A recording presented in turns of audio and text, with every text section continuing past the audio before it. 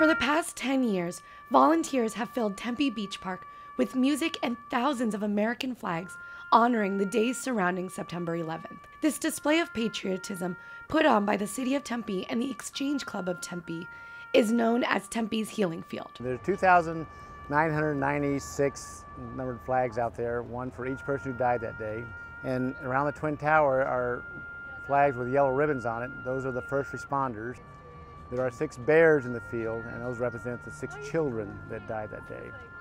And finally, there are combat boots in the field to represent the active duty military that died. Thank you very much.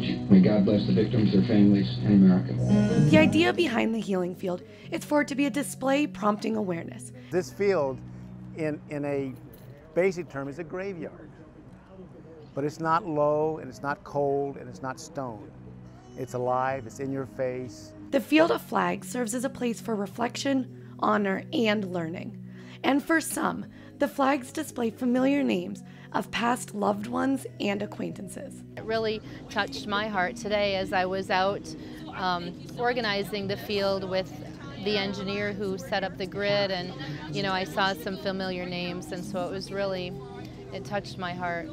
For Newswatch, I'm Shannon Scher reporting.